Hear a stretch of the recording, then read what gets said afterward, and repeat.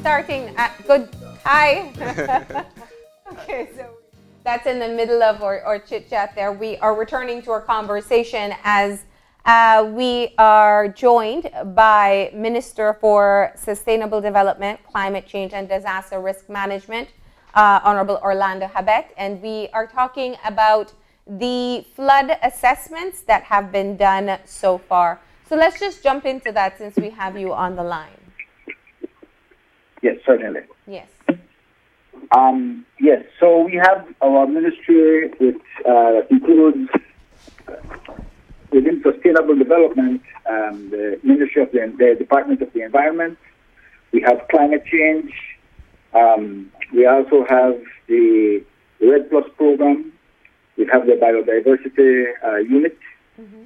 We have the forestry department, NEMO, the Met Office, Fire Department, and Coastal Zone Management. So it's a pretty large ministry, not very well funded through the government budget, but plenty of the money that comes to run the ministry comes from external funding, and so we have to have very capable personnel who can write programs and proposals to these international financial institutions and NGOs that fund many of the programs and within the department in the ministry. Right. Okay. And Minister, speaking, just jumping right into the topic of the recent floods, yes. Can we first put it into context, and can we get an idea of sort of the scale of the effects? And when I say scale, I mean, you know, how many areas or how big an area of the country and how many communities roughly we're speaking about when we think about the recent flooding that has occurred? Yes, certainly. These floods were really unprecedented. We got flooding starting off in the western side with the Mopan River. Benkeviejo, Sokot, Belize was flooded beyond what we had ever seen before. Water coming over the rails of the bridge of Belize, and the area of Calacquick was flooded beyond what it had ever seen before. And also we had the problem with the waters coming down, and we had in San Ignacio, the low-lying bridge, the board bridge, onto Spanish Coast. We had the bridge at Iguana Creek that went underwater, and right down through the river valley, and if you recall, Growing Creek, river came up, water came up way up to the new bridge that was recently constructed. Water that joined that area, of course, coming down through the Roaring River, on down through the river valley. Almost all the communities along the river valley were flooded. And also we had flooding in the Orange Walk district, in the Corozal district. And so pretty much the west and the north, some flooding in the south also, but not as extensively as it had affected the entire western and northern region of the country. But also, if you can recall, into the Belize district also, we had flooding even weeks after the water even started to recede in the western part of the country. In the Belize district, water was still rising.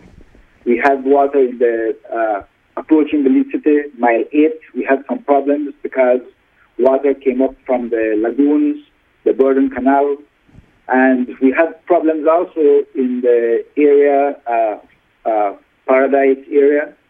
Western Paradise. New road, the link road to the airport. For some reason, there was a significant problem in that area. That road had a section where it sort of created sort of a dam, and then water came over the road and flooded all that area around mile 5 into the Boom area, and water from the watershed in Kukuchi started to come this way towards the east, the south, into the Boom area and trying to empty into the Halover Creek.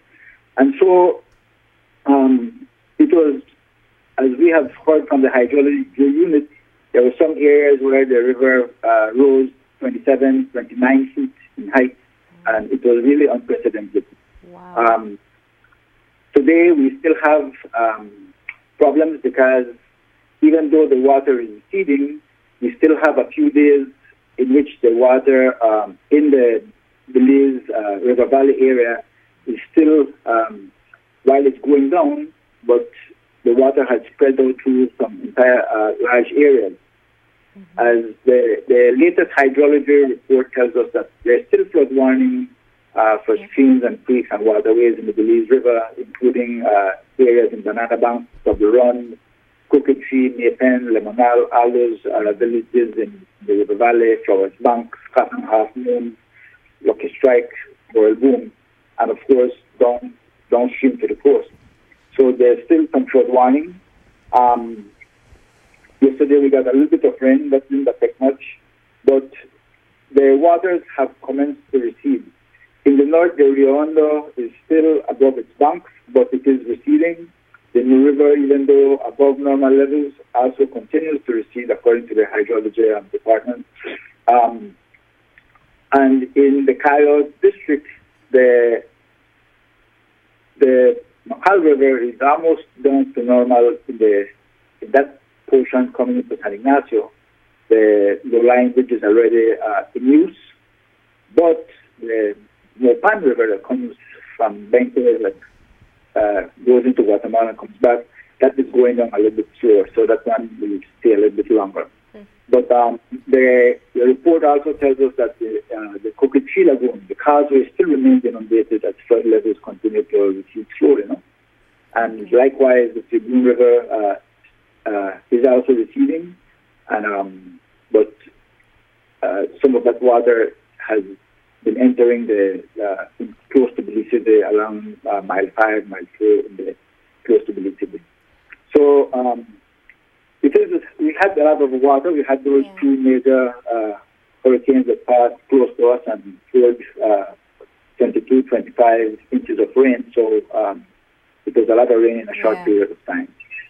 Now, from what you've gotten so far in your reports, what were the worst affected areas of the country? I mean, where are you seeing the most costly damage, whether it's to homes and structures, agriculture? What are we facing?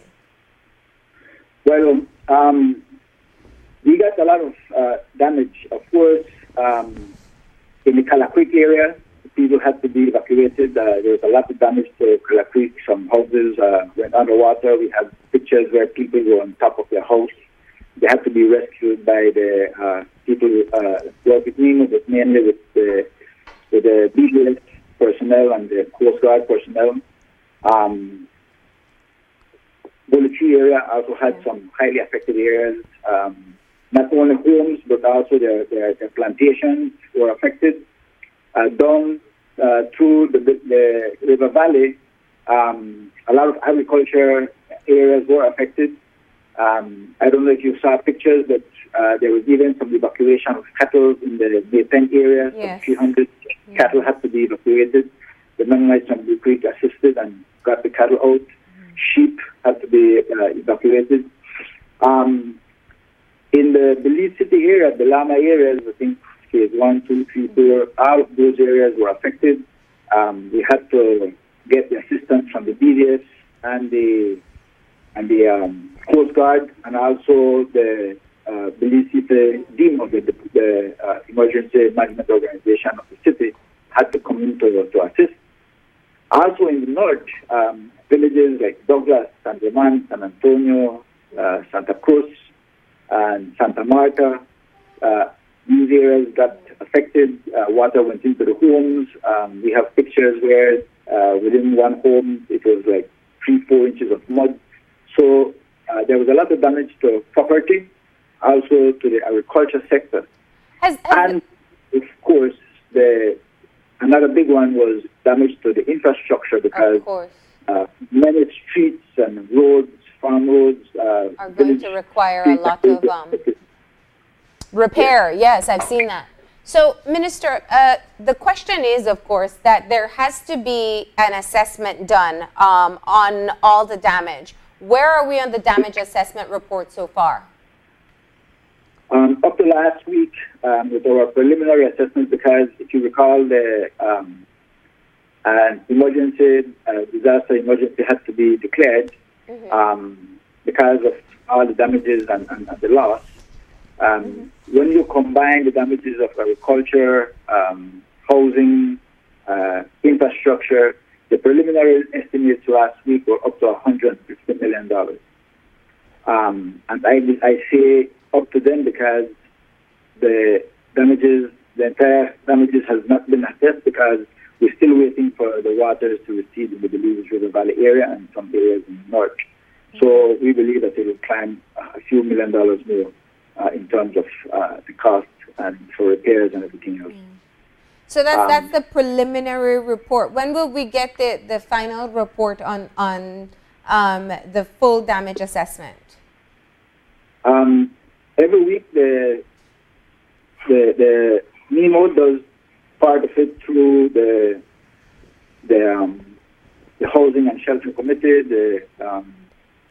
The infrastructure part comes through the Ministry of Infrastructure and Works, and then we combine it together to do a report to Cabinet. So this week, hopefully, we will get another report as the waters recede and the assessment continues.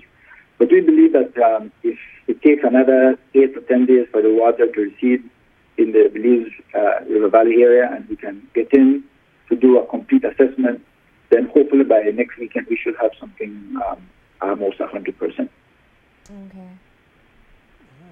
And do we have, again, just putting it into further perspective, do we know sort of the number of, let's say, people and livelihoods that have been affected? Because we know that we had a conversation, of course, with the Minister for Agriculture last week, and speaking about the impact to you know, the farming and agriculture industry. So, do we also know a little bit of livelihoods and amount of people that have been affected in these different communities? Yes, we have an assessment based on, especially looking at the work that NEMO had to do with assisting families. Up to the first week of December, we had some 2,800 persons who had to be assisted, up to 575 families. And we had this spread out throughout the country, so that we had families in each of the villages in the various districts, but we were looking at somewhere close to 5,000 families that were affected. And Minister, the first few figures, just to be clear, were you families needing assistance? Are we speaking about people who actually have been displaced because of the floods and maybe have had either loss or extreme damage to their homes? Yes, the assessment through the Rescue and Supplies Committee of NEMO, which also includes the people who work there and are in charge from the Ministry of Human Development, we made assessments of not only the needs in regards to food supplies, because they can't come out of the house, or they have to be at a shelter, or they have to be at someone else's house. But also of some of the household supplies that were lost. And of course, we're looking at refrigerators, small freezers, stoves, in some cases people's televisions, everything that's underwater. The government of Belize initially has allocated $2.8 million to assist these people with trying to get at least one item out of 2 or 3 if they lost any. And through NEMO committee, we started last week in the Cairo area, and then we're moving on to the Belize district. But doing through the assessment and seeing exactly what people lost, we can't give them everything, but we are giving them at least one item that was lost, either a small fridge, a small stove, or something like that. But it was spread. It is very expensive. But we were lucky also to have the assistance from various organizations in terms of food supply. We got some assistance from Taiwan, the Red Cross, BEL also contributed. We have Mexico, Brazil, Cuba, who have been helping us with food supplies. Brazil is still to come in, but they already promised that I think by the end of this week we'll have some water and food. The offices of the Foreign Disaster Assistance of the United States also came in. At UNDP, also the International Organization for Migration also assisted. UNICEF was out last weekend assisting along with Red Cross, and we had some assistance from BNE, and we're supposed to be getting a small assistance also from the Caribbean Development Bank. So we have had some assistance, and that also doesn't even include, locally we have some churches that come up with 100, 200. Yesterday we got an assistance from one church for 450 bags of food. And so what we're trying to do right now is to try to give the people who are most in need, who still can't come out of the shelters or areas where they have been staying, and trying to supply them at least with bi-weekly supply of food. We don't know exactly how long this will go, but we know that those who are mostly affected might be getting up to the end of December, maybe early part of January. So how many people are still in shelters at this time? Not many in shelters anymore. Most people have gone out of the shelters. Some were in private homes, in family homes. So I don't believe we have many people left in shelters right now. But they're displaced from their homes. Yes, that's right. Now, when you look at the relief efforts that are being made at this time, you pointed out that there's a collaborative effort between several NGOs, some foreign assistance has come in as well, and churches have also participated. Talk about the efforts that are being made to coordinate along with the other ministries as well. As you clearly noted, the relief effort is looking at individuals in their home, and it's also looking at the infrastructure needs as well. So what's the collaboration that's taking place there? Well, we have the various ministries who are involved. As you know, the head of NEMO is the Prime Minister. Then we have a cabinet subcommittee. Then we have the person at NEMO who is in charge of the coordination. We have various group subcommittees, including the housing and shelter. We have the rescue committee. And I must mention that we have had a real good participation and assistance from the police. We have had, of course, the BDF and the Coast Guard. And I must mention at this point that sometimes we overlook the services of these people, but they put their lives at risk at every moment, getting people out of situations where, in a way, they put themselves in because they didn't get out in time. We're looking at how we can really push forward the issue of mandatory evacuation when it is time to come out and you still have daylight and everything else, so that you do not put these officers at peril, because they also have families that they have to take care of. But they were really, really supportive. So I want to thank all of these departments who came in to assist. Of course, human development with the preparation of the food bags and the distribution. And NEMO has its coordinators in all the districts, so and their workers who get the food from the donors, put it into their warehouses, and from there, based on the assessment that they have done and the names that they have, they do the distribution as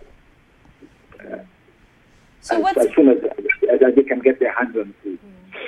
So what's the greatest needs at this point? What you've spoken about going in and working with families and offering them at least one appliance and ensuring that some of the aid gets to them, whether it's household or cleaning supplies. What is the next phase of the recovery efforts? I believe that for those who have lost portion of their home and need repairs, that is one area that we will have to address. Trying to see how we can get funding for those. We have some people who might not be able to get in right away because of the extensive damage in Orange Rock. We have in Santa Marta, we had a picture from a home where there was mud like 4 or 5 inches within the house. So that has to be cleaned. I also must mention, for example, in the area of Cala Creek and Belize, the Mennonite community from Spanish came in with church members, and they came with water pumps and power washing machines to clean out the buildings and homes. So that's still ongoing. One of the things that we really have to work on quickly is the infrastructure, because a lot of the streets and roads are really in a dire situation for repair. They're really bad. It affects communication and travel, so it's something that we have to address. The government has allocated some monies to the Ministry of Infrastructure, and they have started to work.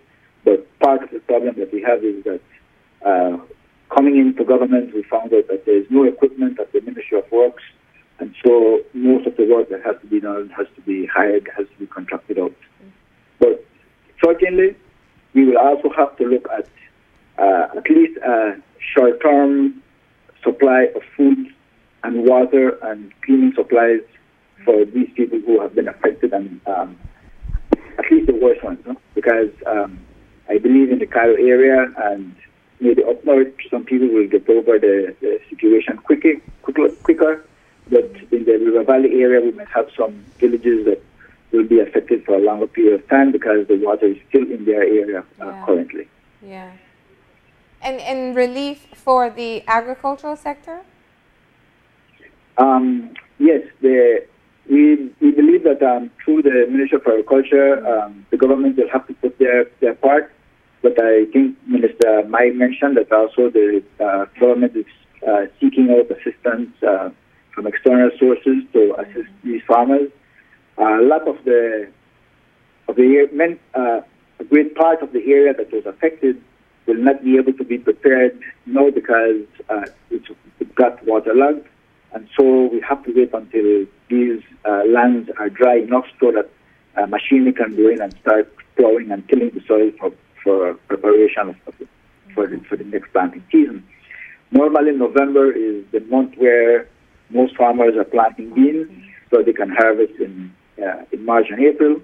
And also, it's a time when almost 50-60% of the potatoes are planted, so that you could also harvest in the early part of the year. So all these have to be, we have to wait some more time, and so we suspect that next year we'll have a shortage of some of these products like bean, potatoes, local potatoes. And Minister, I also wanted to ask you, given that your portfolio is wide enough to include things like disaster risk management and also looking at things like climate change, I am wondering if the assessment will also take into consideration things that will need to be in place moving forward, because as we know, we're going to have a rainy season next year, we're going to have another hurricane season, and you had mentioned some things that you had gone through that had been revealed in the early stages of your of the assessment, speaking about I believe it was the Link Road or the John Smith Road, creating a dam in what would be a runoff area, and you're looking at other areas. So I'm wondering if the assessment takes into account some of what needs to be done for the future, even though it's still early days, and if you could share any of those sorts of plans or anything that may be in the works moving forward. Yes, certainly. Immediately what is being done right now through the Ministry of Infrastructure, they are assessing that area where the water has stayed for a long time to see what is the best way to solve that problem, to get the water out from this side, from one side of the road, especially in that area by Boone, where the water can go across the highway and and so empty itself into the sea and then into the ocean. We're looking at the Halover Creek, the Halover Bridge. What we have been told is that we are looking at the possibility of dredging both the entrance and the exit, because the entrance is filled up with silt and mud, and so that allows the water to, it sort of forms the bottleneck, and so then the water spreads all over. And then on the exit side, of course, from the ocean, when you have high tide, it brings back silt and sand, and then that it affects the way water flows out. So all that is being looked at.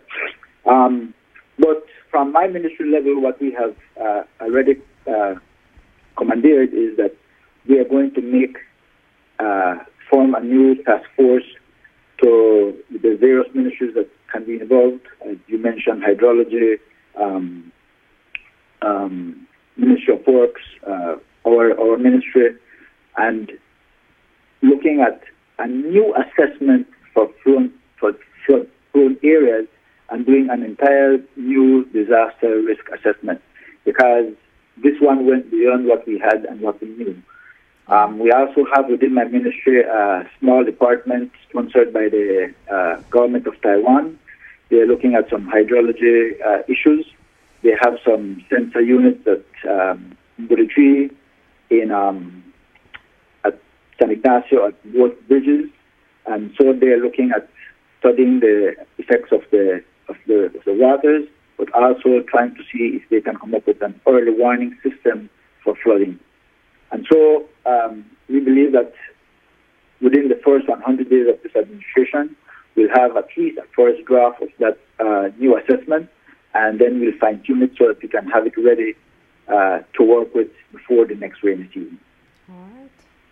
Well, we appreciate the update this morning and being able to hear the extent of the damage. As you clearly noted, preliminary numbers are suggesting $150 million worth of damages, and it's most likely going to increase as it wasn't taking into account right up to the end, and we know some areas are still flooded. Minister, of course, we thank you for sharing this information with us and letting us know the status of the recovery efforts and updates. And of course, we wish you the best. Stay safe out there. Thank you very much. And just before I leave, I just want to thank all those organizations and individuals, churches that have contributed largely and selflessly to our efforts to helping our needy people. And also to those ministries and staff members from the various departments who really put themselves out there to assist our needy people in those times of most need. Okay. Thank you very much. Thank you, too. Thank you. All right. And of course, that was the Honorable Minister Orlando Habet, who is the Minister for Disaster Risk Management and NEMO, giving us an update in relation to the effects of the recent flooding that has been caused by Hurricanes Iota and Eta. So we want to thank him for giving us that update. But we are now going to be taking a short break, and when we come back, we are going to be having our wrap-up, so please stay tuned.